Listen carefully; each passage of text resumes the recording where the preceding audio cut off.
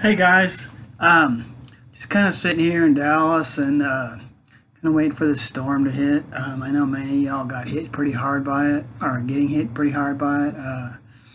Try not to watch the news too much. Actually, I canceled my television subscription, but so I just kind of look at the internet or my phone or whatever. So I can be a little bit more choosy. Just don't want no more pollution and junk. Not just the news, guys, but it's the stuff that's on there too. So I'm not like into all that. But anyhow, kind of want to share some scriptures with you, some things. There is a storm coming to America in the spiritual realm. These things we're seeing now are just a prelude. Well, it says so it is natural, so it is spiritual. Sitting here drinking a cup of coffee, waiting for this weather bottom to kind of drop out, eating some cheese, share it with you, but the coffee will be cold and the cheese will be spoiled by the time you get it. But anyhow, so just kind of want to share some stuff with you today. And one of the scriptures I'll throw out there, not throw out there, but 2 Peter 1:20 and 21. There's no private interpretation, no secret revelation, guys. We're one body, but there's one head. His name is Jesus. So, we gotta quit. I heard this lady one time, she said, I'm not really bouncing all on a map. You just gotta kind of put it all together.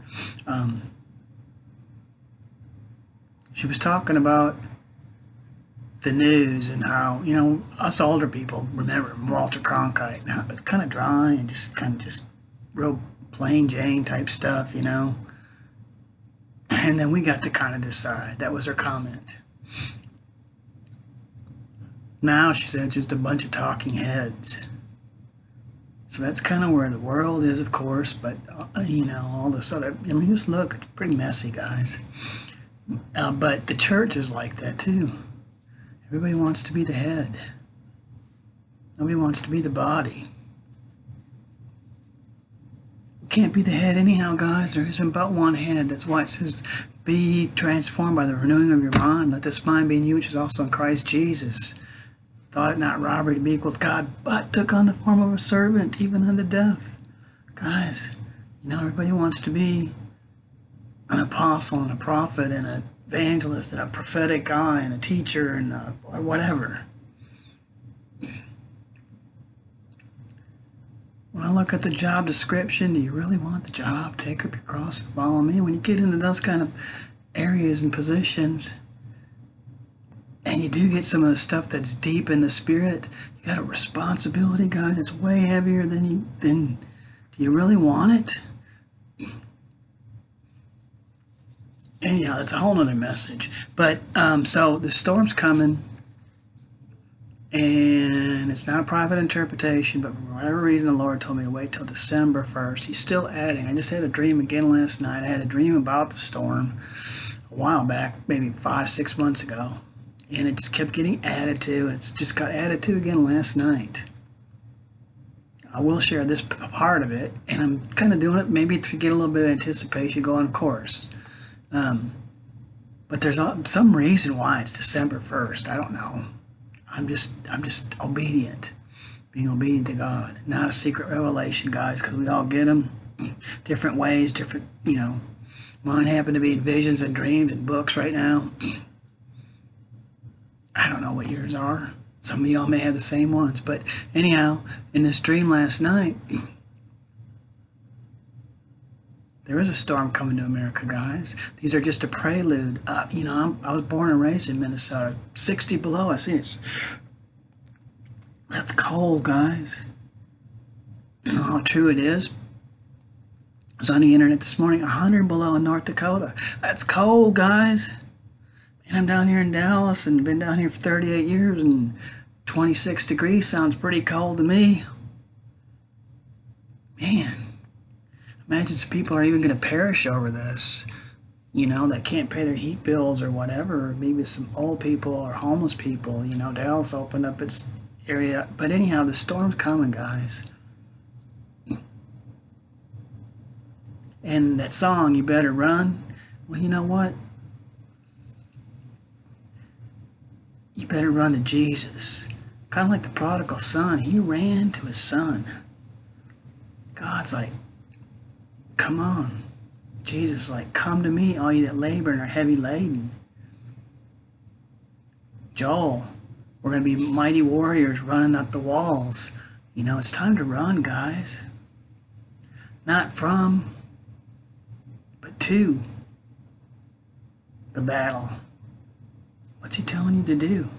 Guys, I'm going to throw this one out there. Mine happens to be in books, okay? I just got 2 of them out, and I got a bunch more that I'm writing right now. And it's a little daunting. I could use some help, partnerships, whatever, but I also got a blog. But anyhow, this is a plug for Amazon, I guess. Amazon KDP, Kindle Direct Publishing. I had somebody help me, but they made it seem simple, and it probably is too, and I've been able to do some of it since. But just had to get it in a certain font, which I use Georgia 11. Got it to them. They help you create the cover template and everything. They don't charge a dime, guys. Nothing. I've read to revise it 4 times. It was messy the first one. The Lord said just get it to them, and it was a little bit easier to revise. They just charge me for the books. They help you put it on Amazon, price it, and on Kindle. Guys, it's a great tool. So maybe that's your avenue. I don't know. That's one that He's given me, and I'm going to use it. If I'm going to be the hand, I'm going to be the best hand there is. My wife gets on me about moving my hand. Sorry. So maybe I am the hand. I don't know. I'm just a directional vessel right now, guys. And I'm just telling you, there's a storm coming, and it's a purifying storm. It's going to be a choose time. Throw this out there today. This was last night in prayer, early this morning, actually, about 1 in the morning. Choose. Instruction or destruction. And what was the other one? I'll think of it in a minute, but one was instruction or destruction. I wrote it down, but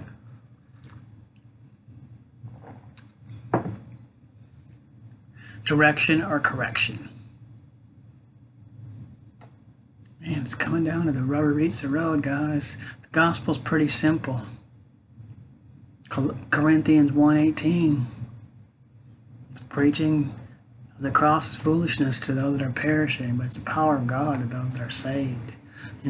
But of course there's some really deep things and some deep revelatory things, but it's not for you to just go out and pack up and, I prophesied something 100 years ago. Well, I got one out there too that's been out there since 2016, guys, about a dream that I had about Jesus being at the center. And it's just now coming out. Mike Pence said something about it today. And there's more to it than that. I can tell you the whole story to that. But look it up.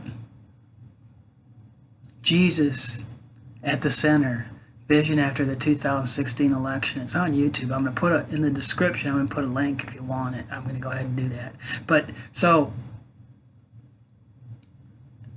we got to put Him back at the center of this, guys. Not a side.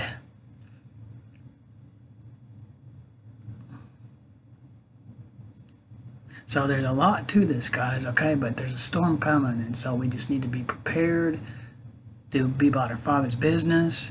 What's He telling you to do? Just do it, guys. That's why it says, he that hath an ear to hear, let him hear what the Spirit has to say unto the church. My wife ministered really well yesterday at the homeless shelter.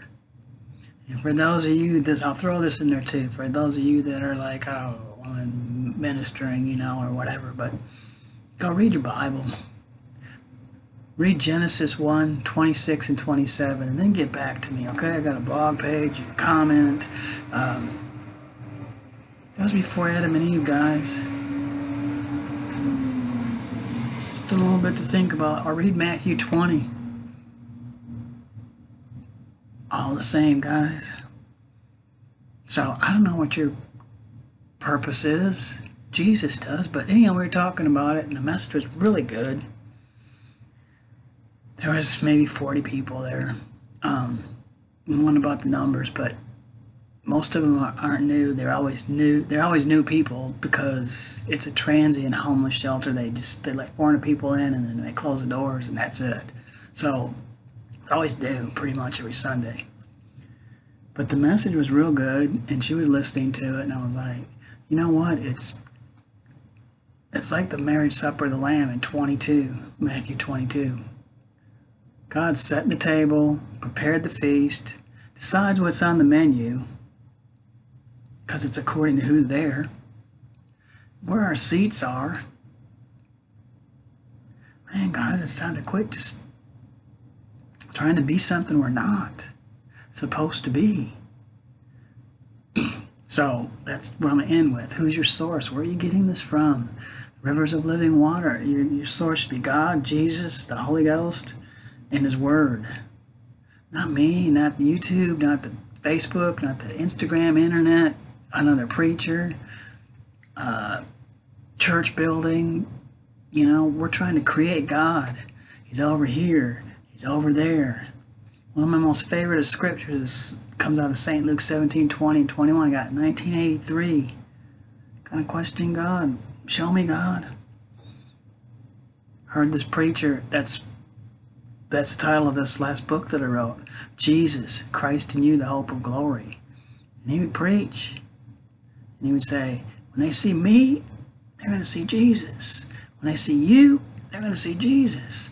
I'm like, man, I was kind of raised in one of these big denominational, and I'm not knocking just denominational, you know, maybe even knocking the whole church, honestly, but I'm not really trying to knock it. I'm just saying. I'm like, man, and not a lot talked about God, Jesus, just kind of out there, you know, not even in sort of just weird stuff, okay? Took me a while to get here. But, so I said, God, no, that's what I'm telling you, go straight to God. Took the word with me, show me. St. Luke 17:20 and 21. Pharisees were harassing them, a bunch of religious folks, trying to trap them, trick them up, make a mockery of Jesus, call him out to be a liar or whatever. Not much different than the world's doing today to us as Christians, even the church. So they said, when's we going to see the kingdom of God? He said, lo, it's not over here, or it's not over there. It's not some old revival that happened 100 years ago, or last week, or Canada, or wherever, you know, or a building, or a ministry, or a minister, or an apostle, preacher, teacher, evangelist, prophet, whatever. For behold, the kingdom of God is within you. So what if you're just the drunk bum on the street, the doorkeeper, I heard this really profound saying. One day it was Saul, one day he was Paul. A little bit more to it than that. It's on one of my feeds, but one day he's killing Christians, and the next day he is a Christian.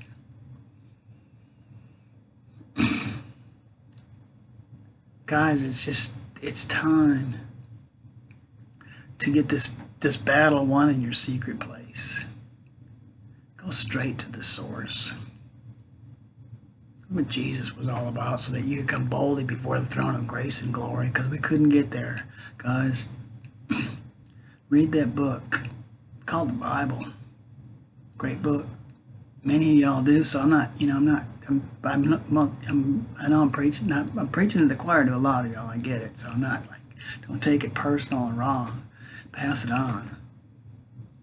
What fits for you, take it. I still got some peeling away to do. I got some issues. I got some things that God's working on. Some of it's a little raw. Some of the things the Lord showed me. Man, God, I could have lived my whole Christian life without seeing that. Pick somebody else. I don't know. I just have to be obedient, guys, and so do you. I'm going to do it the same way as you. There isn't a bunch of different ways. There isn't some program or secret sauce. I know the recipe to KFC and you don't. We all do. We all can get it from the same source, guys.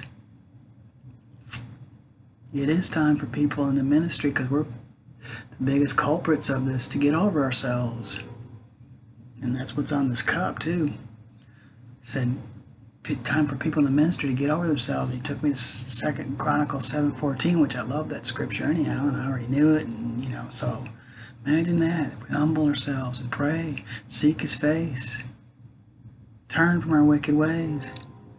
We got all this stuff going on, guys. Kind of hard to run, like I was saying earlier about time to run to Jesus.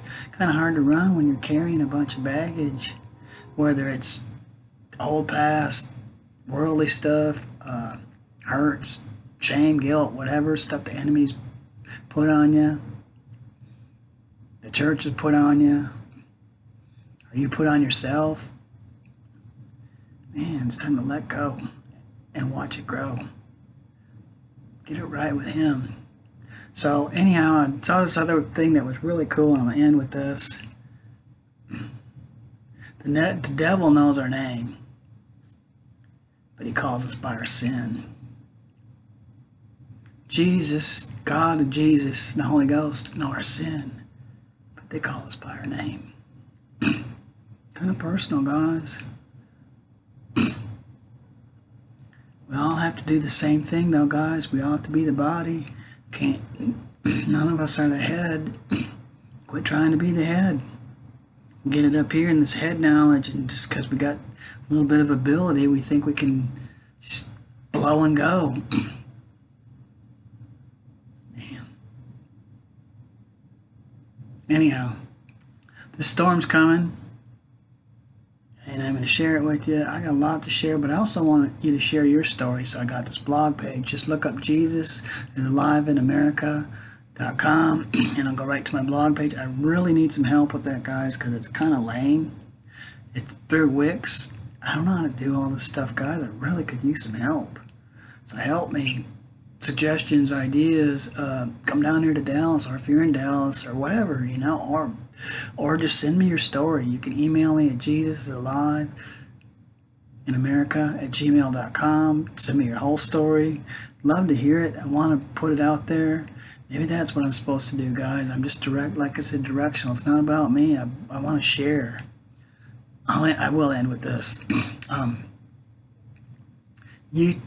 Facebook blew up on me, kind of, guys. Almost 900 friends and another 900 to go through. I was praying about it. Man, Lord, these people look pretty, pretty out there.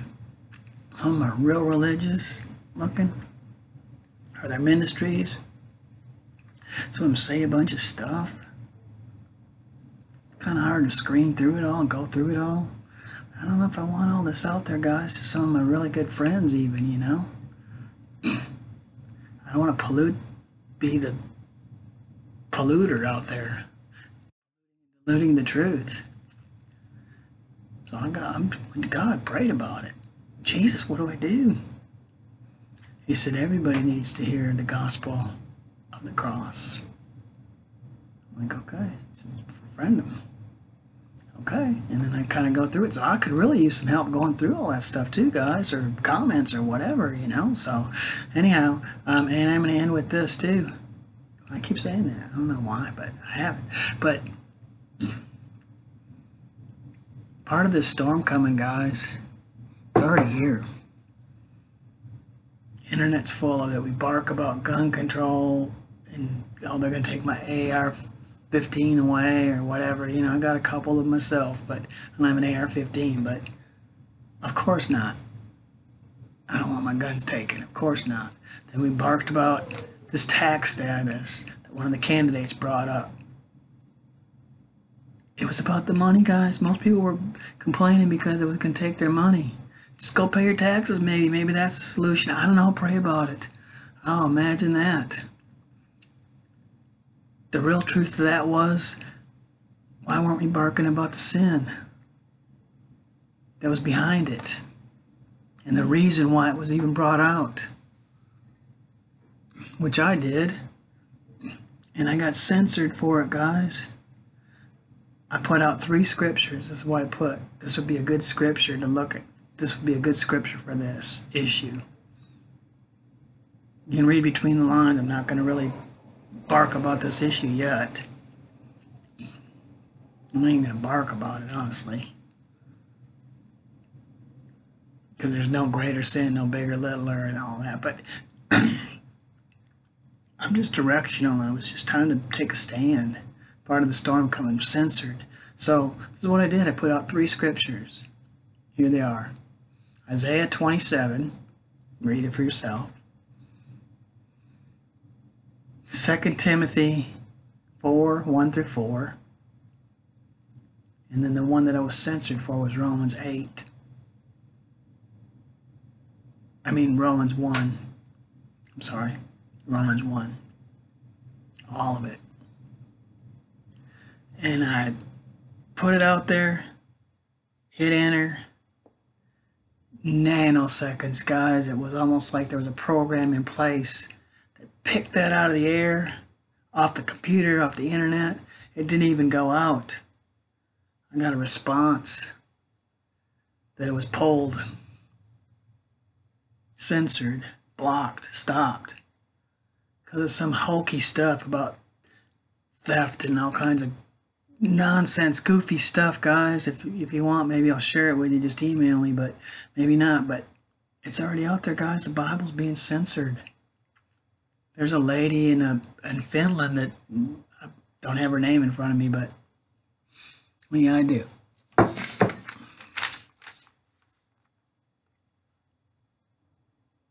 gonna spell it Paivirassnens.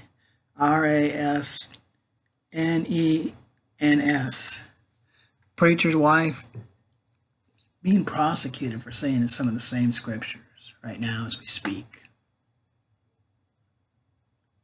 We're getting censored, guys. The Bible's getting taken out. There's a storm coming. It's already here. There's one right outside my window right now, coming. One up north, coming. It's a prelude to what's coming.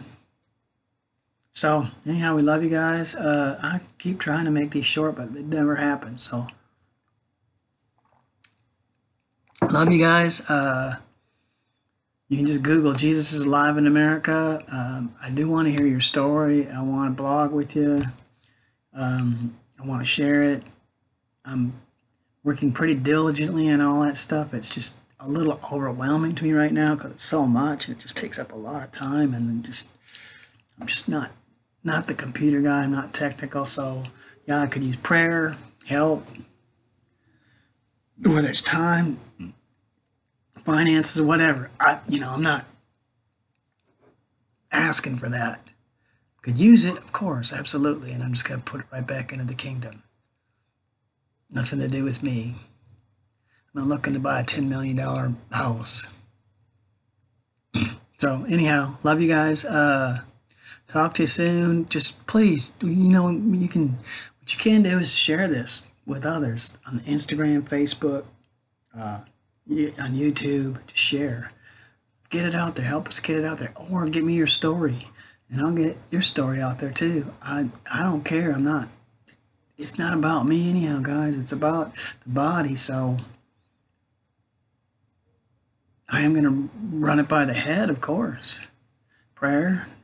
Jesus, what do I do? God, what do I do? Holy Ghost, what do I do? Get direction. The Word. But it's time that we arise and shine. Isaiah 60. And get our story out there, guys, because there's a storm coming. And I put out call this Jesus is Alive in America for a statement, guys. But he's alive in the whole world. But it was kind of like, that's what he told me to do. So I was like, okay, God, that's what I'll do. So it's kind of a bold statement.